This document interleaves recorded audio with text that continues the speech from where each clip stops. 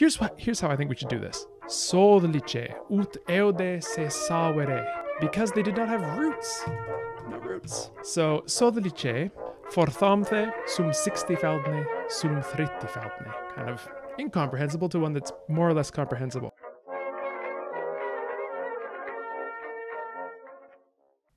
Hi everyone, if you're watching this on YouTube, welcome to the channel. My name is Colin Gorey. This is a channel all about language, linguistics, learning languages, making up languages. Today, we have a little bit of Old English for you. So this is the third in the series of our graded reader of easy Old English texts that I'm going to be over-explaining to you. I'm going to go through and I'm going to make sure you get all of the grammar and vocabulary. And then hopefully that'll turn this into from a text that's kind of incomprehensible to one that's more or less comprehensible. So that's the idea here. And so we are going to jump in to the other view. Oh, look at that. Look at that. I think it's up. Okay. Let's take a look-see. So we have here a reading from the Gospel of Matthew. The first two readings, if you haven't seen them yet, I would say go check them out first, because we have, if you're watching this in the future on YouTube, that is, go check them out first because we'll introduce some of the vocabulary in those earlier readings. But this one is also from the Gospel of Matthew, and here's how I think we should do this. I'm going to read it through first, then we'll dissect it, we'll go line by line, explain everything, and then I'll come back and read it, and hopefully you'll see the difference between the two readings. In the first reading, it may be, fairly thorny, hard to understand, and hopefully after we've gone through it all, and I'll give it, try and be suitably dramatic in my reading the second time around, hopefully you'll be able to get the meaning a bit more so at least. All right, so time for the reading. Sodlice ut eode se sawere hised tu sawenne. And tha heseu, sumehi fellon with way. And fuglas kumon and aton tha. Excuse me. Sodlice sume fellon on stanichte, thar hit navde michle erdan. And hradlice uppsprungon, for thom the hi navdon erdan dypan. Sodlice uppsprungen resunnan, hi adruedon and forshrunkon, for thom the hi navdon virtruman. Sodlice sume fellon on thornas, and tha thornas veoxon, and for thrysmodon tha. Summe sodlice fellon on gode erdan, and seldan wastum. Sum 100-feldne, sum 60-feldne, sum 30-feldne. Okay. That for this word here, this is a tongue twister for me. For thrysmodon. All right. Have to do some workouts in front of the mirror for that one later. All right, so let's go through this line by line. So this is the parable of the sower. If you're familiar with that. And if you're not, you will be soon. All right, so the first line. Sodlice ut eode se sawere, his sad to sawenne. Sodlice we have seen before in the earlier readings, but if you haven't seen those videos yet, it's an adverb that can mean a lot of different things. Truly, indeed, it can be used as amen as well. But here I've translated it as now. It's a very, very multifunction adverb. So, sodlice, now, ut is the ancestor of out. After the great vowel shift, we get these long oos going to ow in modern English. So, sodlice, ut. Now, out, eode. Eode is it's an irregular past tense. Just like in modern English, we have the verb to go, which has an irregular past tense, went. In Old English, we have the verb gone, which means to go, and it had an irregular past tense as well. Although, in this case, it is eode. So, sodlice ut eode se sawere. Se sawere, the sower. Sawere comes from the verb sawan, which is to sow, as in sow seeds. And yes, this is Old English. This dates back, this is the English as it was spoken over 1,000 years ago. Maybe roughly 1,000 to 1,400 years ago. So, sodlice ut eode se sawere, now out went the sower, his sad to sawenne, his seed to sow. Sad, by the way, could be seed or seeds. It's the same in the singular and plural in this case.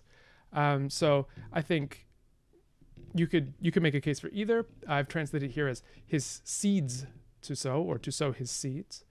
Let's move this down a little bit so you can see a touch more. There we go. Tosawenne. This is an interesting construction here. This is what is called the inflected infinitive, and so this is the first time we have seen the inflected infinitive in the course of our graded readings. It's used. So the non-inflected infinitive is sawan. This is what we have here, to sow. The inflected infinitive is used in these constructions like to sawenne, in order to sow. So it expresses purpose. That's one of its uses here.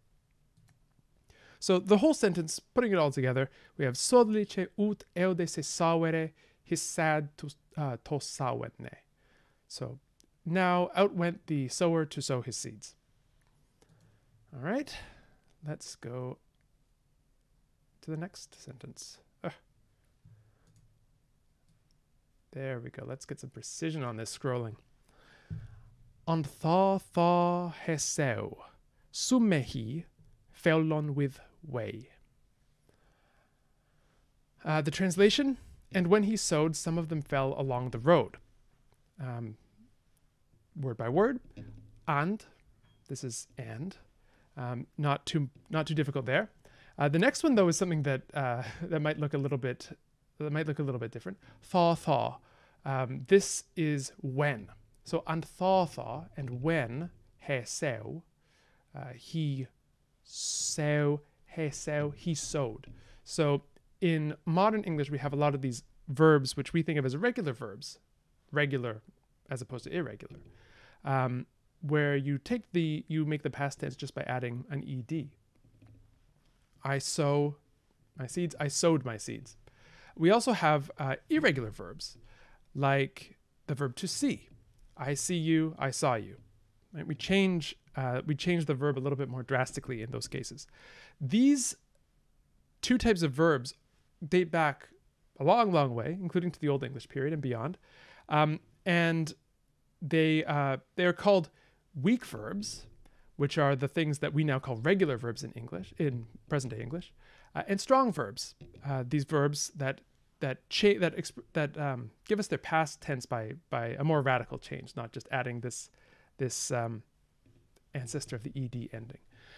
But what's interesting is that in Old English, more verbs fell into this strong category, strong verbs, irregular category than now do. So now we have this verb to sow, which is a regular verb in modern English, but it was not in Old English. It was a strong verb. So that's why we have sow as the past tense of sawan. So we have a vowel change. That's really the hallmark of these strong verbs. And tha he sow, and when he sowed.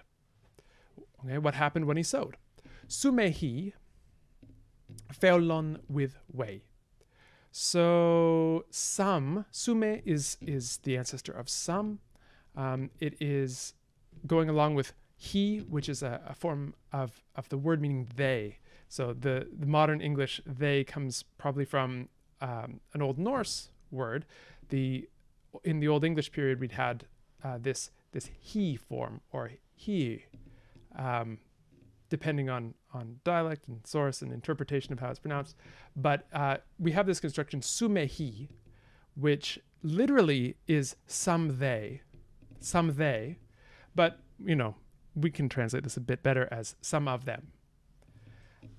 So sumehi, what did sumehi do? They fellon. They fell.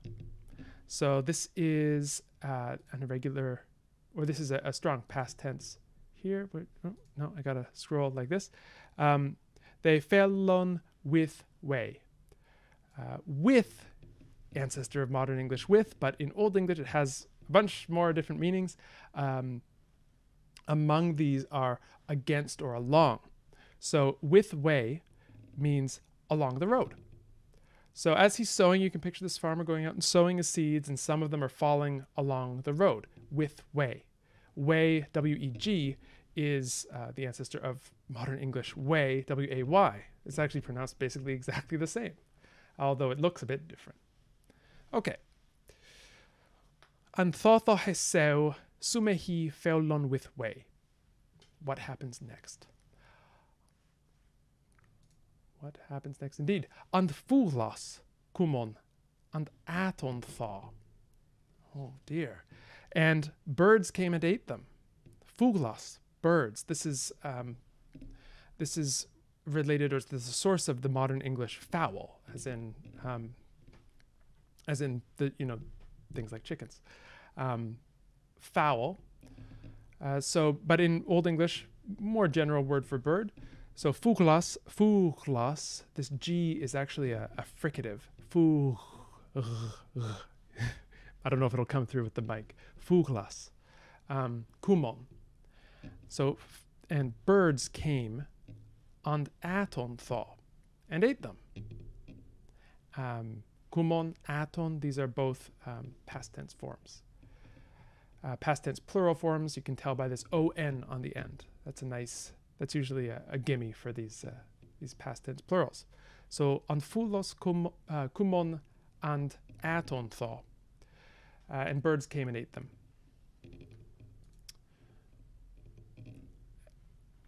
Oh, catching up on the chat here. Yeah, so you actually can hear an Old English conversation if you search on YouTube.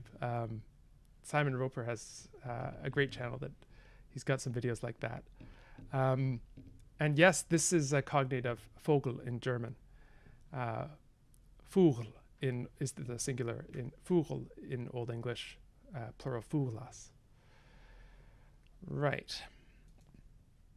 Okay, moving on. What's next?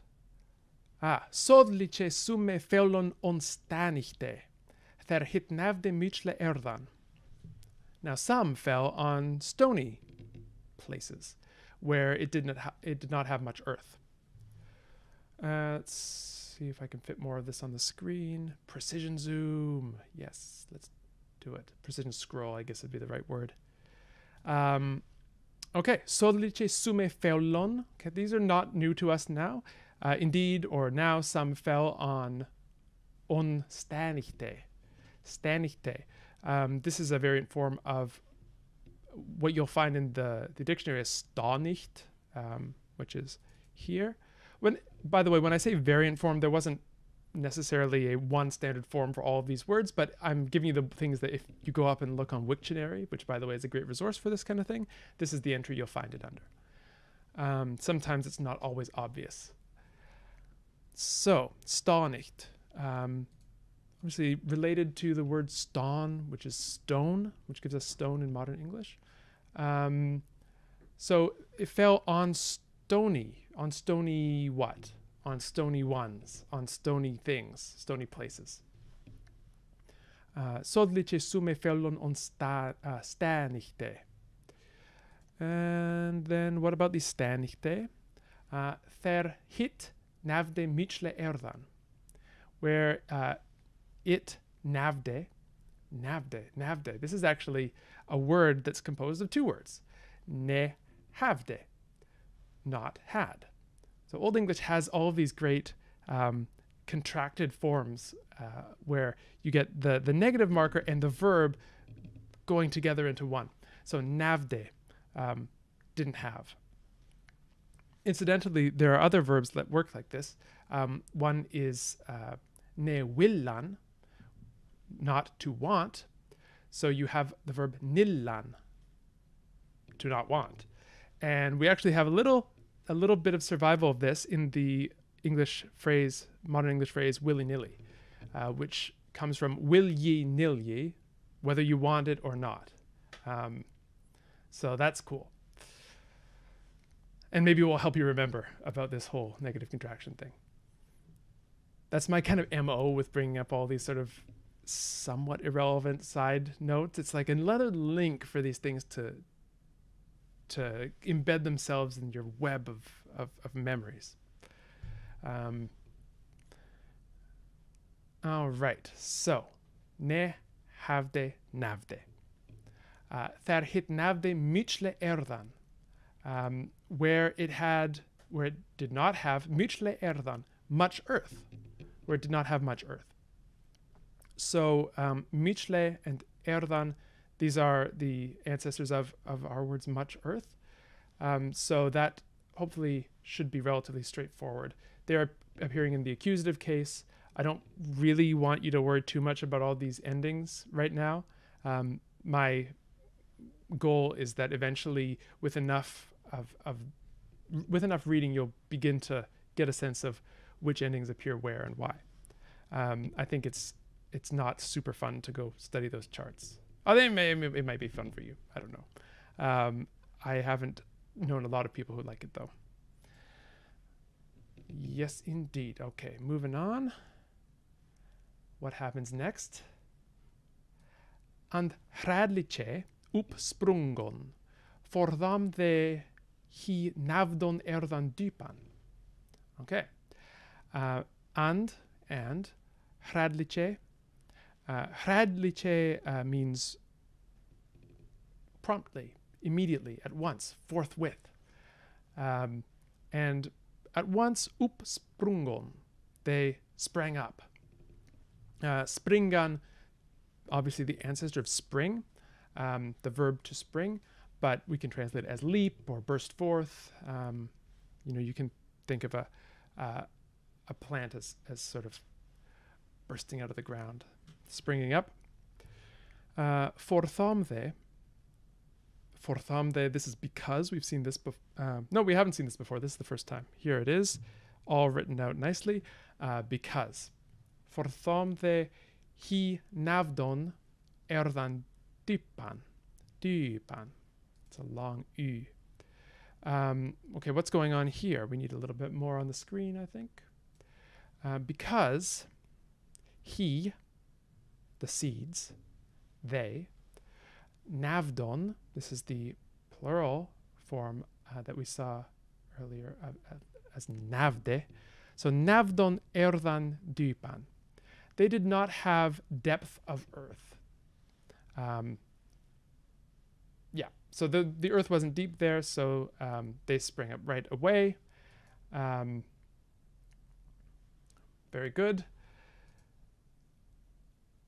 But what's going to happen next? We're going to have a twist. Sodliche uppsprungen sunnan, he adruedon and forsrunkon. And let's translate this as, then, the sun having sprung up, they dried up and withered. So, oh no, not good. This is a really interesting construction here. And this is the first time we've seen this in our series so far. Sodliche, up. This is not the interesting part. We know this stuff already. Indeed, up, or then, up. Sprungen sunnan. What is this sprungen sunnan? This is what is called an absolute construction. And if you've taken Latin, you will have come across the ablative absolute. In Old English, we have the dative absolute. It's just a different case being used to mark it. What is an absolute construction? We have these in modern English too. You can say things like, that being said, or these things having been done, I will do whatever. The weather having changed, we went inside. So this X having Y, X having Y'd, this kind of construction is called an absolute construction. And in Old English, you mark it with usually a noun and a participle, and they're both put into the dative. So sprungenre sunnan is just such a construction. So sprungen here is the past participle of springan, which we've already seen. So the sun having sprung up. So the sun having risen. What happened? He adruedon and forsrunkon. All right, let's go a bit down. We can see the notes here. Adruedon, dried up. Forsrunkon, withered. So the sun having sprung up, they dried up and withered. Why did they dry up and wither? Oh, before I go on to that, here's another spot where the form you find in a text won't always be the form that you find in the dictionary, or at least the head word in the dictionary. So here's what you would look up. Adryan,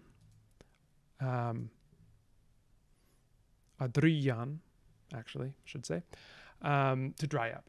So that's where you go looking for this. If you go into the dictionary and you try and find adruedon, you're not going to find anything. You have to sort of work back to what the dictionary considered to be the form to record as the head word.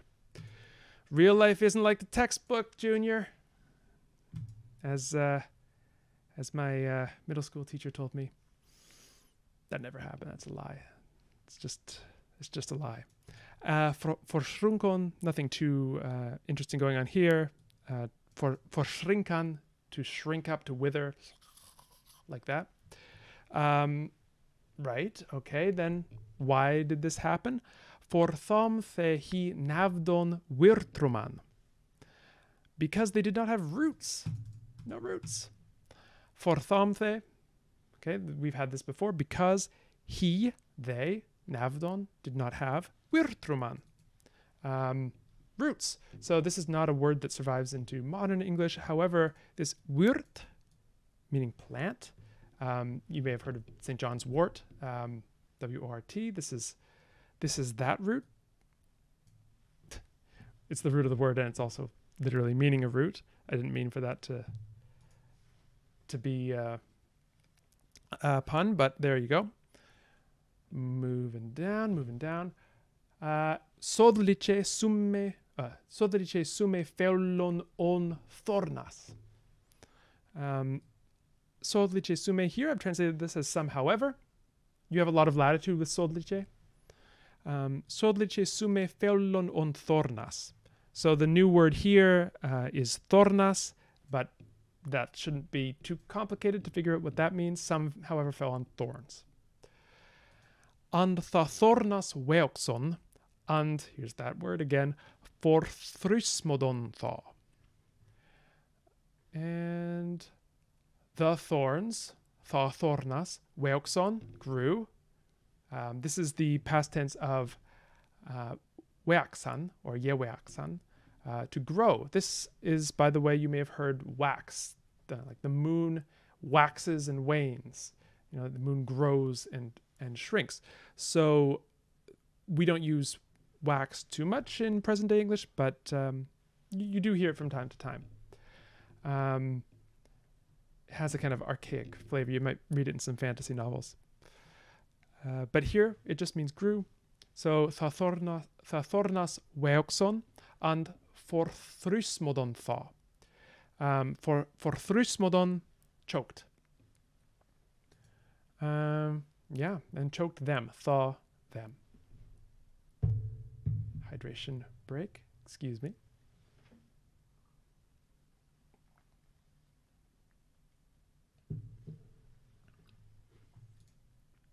Okay. Sume sodlice fellon on gode earthan and seldan wastum. Some, however, fell onto good earth and gave fruit. There's some interesting things going on here. So summe sodlice fellon, old news, on gode earthan, on good earth. Onto good earth, actually. And seldon wastum, and gave fruit. So this is an interesting one. Seldon is the past form of sellan, and sellan is the same word ultimately that we have in modern English as sell. But at the time, sell, as in give something away in exchange for money, was not the primary meaning. the primary meaning was just to give, or even to betray, as in to sell out, to sell someone out. So when we say something "seld on wastum," it gave fruit, it didn't sell fruit. So that's one where the meaning has become more specific in modern English. And wastum is fruit, and this is again something that does not survive, but it is related to this word waxan. And it's almost a shame that nothing survives, because it's kind of a cool word, wastum. I'm going to just go scroll a little bit up here to answer a question. I always look at the wrong screen.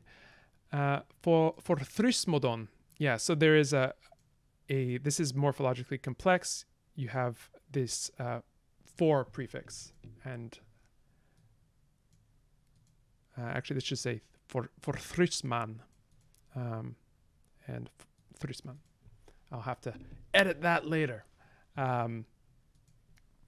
If I recall correctly, well, I don't want to say what the prefixless word is, because I don't remember. I don't want to promote things that I'm not very sure of on the internet.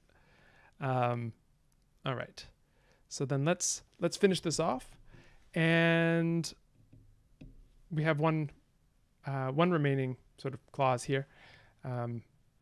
It's not really a clause. Sum hundfeldne, sum 60feldne, sum 30feldne. So this is essentially, how do I get this on the screen? So then they gave fruit. Some hundfeldne, some 100-fold, some 60feldne, some 60-fold, and some 30feldne, 30-fold. You can excuse lies. Okay. So that is the line-by-line breakdown. And let's go back up and see, when I read this again, now that we've gone through and spent time on each little bit, let's see if it actually, if it's unlocked for you. Hopefully it will be. So I'm going to zoom up. Wait, you can see the nice art first. I found all these artistic depictions of St. Matthew. Always nice, cool public domain stuff. All right, so let's go back to the full text. Sodlice ut eude se sawere, hised to sawane. An tha heseo, sume hi fellon with way, an fulas kumon, and aton tha. Sodlice sume fellon on stanichte, thar hit navde michle erdan, and hradlice uppsprungon, for thom the hi navdon erdan dypan. Sodlice uppsprungen resunnan, hi adruedon and forsrunkon, for thom the hi navdon virtruman. Sodlice sume fellon on thornas, and tha thornas veoxon, and for thrysmodon tha. Sume sodlice fellon on gode erdan, and seldon wastum. Sum hundfeldne, sum 60feldne, sum 30feldne.